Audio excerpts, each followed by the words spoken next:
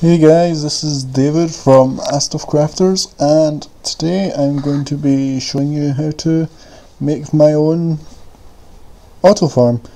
This is for wheat, and it can be tiered to any height and can be expanded as wide as you need it to be. So I'm going to go ahead and make a new world for it. I'll call it Autofarm World. Change game mode to creative, turn structures off and make it super flat. And there's going to be no mods for this. I'm just going to go in straight with vanilla Minecraft. So, create new world. Wait for my world to load up. In this episode I'm going to start off by making the base for the Autofarm. So it will be basically the first Y level. I don't think I'll have much time to do anything else. So for each line of crops you're gonna have, you need to start off with a 1x2 hole, just like this. Get a bucket of water, if I can find it in my creative inventory here. There it is. And put it there. Now only put it in one block. I'll show you why later, but if you put it in 2 blocks, it's not going to, well, the stuff from upper tiers and the upper tiers are not going to come down properly, and you won't be able to collect it all. So now I need a stone hole, or any hole. I'll keep that bucket of water for later. And I'm going to go 8 across from the side where the water is going down. So 1, 2, 3, 4, 5, 6, 7, 8. Then I'm going to go ahead and create another hole and put the water in. Whoops! Misclick. Go back down and get another bucket and put that there. So that's what you're going to do for each row. I personally like 4 rows. So I'm going to do that right now until you've got something that looks like that. Then go along here, put it there and there. Then get the stone hole and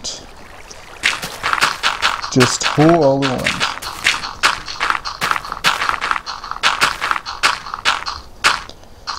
Right, next thing you're going to want to do is make a path down one side where all the hoed land is. So just like this. This will be the path you use to plant your seeds. I'm just going to fill it up there to make it look nicer. Now I'm going to go ahead and plant these seeds for now. So where does the seed go? There they are. Keep that for later.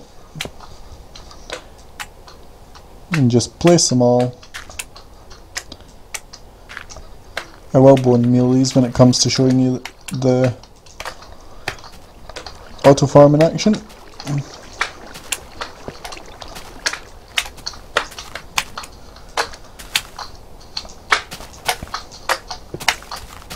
Right. Oh, one more row to do. Okay, so there's the base done. That's where all the seeds are going. Go away, slime. No one wants you. Go, go. Stay away from my farm. Now we're going to build a row of all around it, just like so. Stay away, slimes. You're not wanted here. And you want to leave this side open, I think. Can't quite remember. I change it slightly every time for some reason. Hopefully I'll do it half decent. Right, so... oh wait. Right, I need to take this out.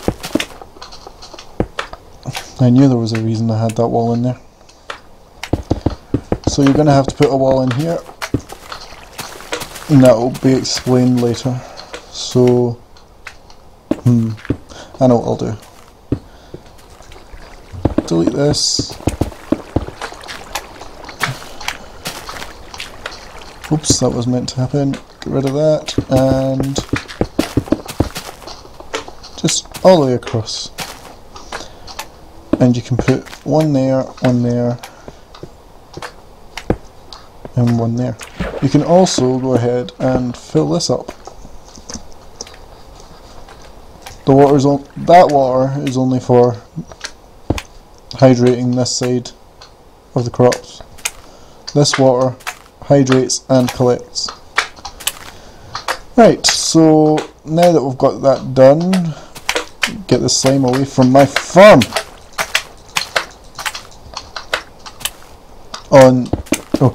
On this side, we're going to fill up another row and do the same down this side as well.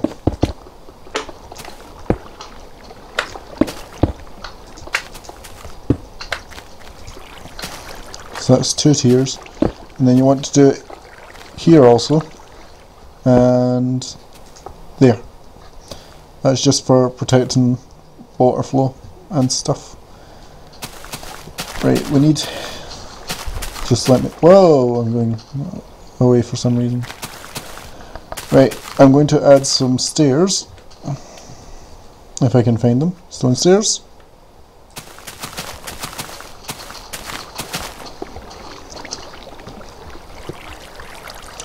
Oh, that's why I was going so fast. I was wondering there why I was going so fast. Turns out I was in creative. Well, I know I'm in creative, but I was in the little flying mode. So I'm just jumping up and placing these stairs so that the water will not flow on this block when it comes from there, but it will still allow you to safely sneak down onto your crops so that you don't run over them and make them, pop out. So, now that that's done, I don't have much time left, so I'll just build one row here,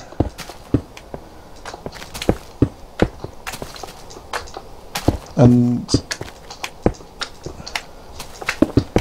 then go like that, a second row.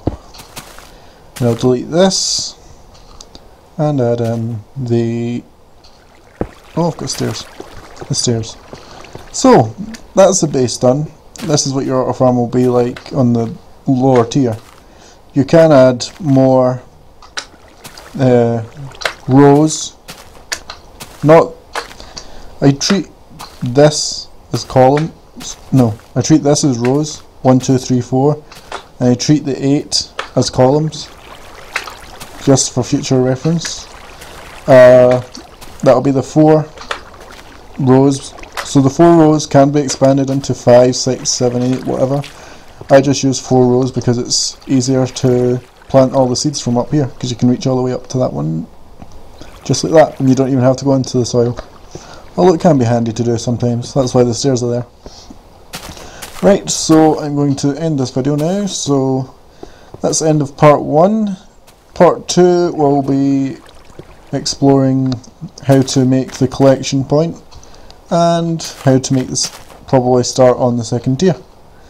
Okay, so if you like this video, press the like button. If you want to leave a comment, feel free to do so. I'm always open to ideas on how to improve my Autofarm, especially seeing as I pretty much came up with most of it myself, although it was inspired by a friend's one.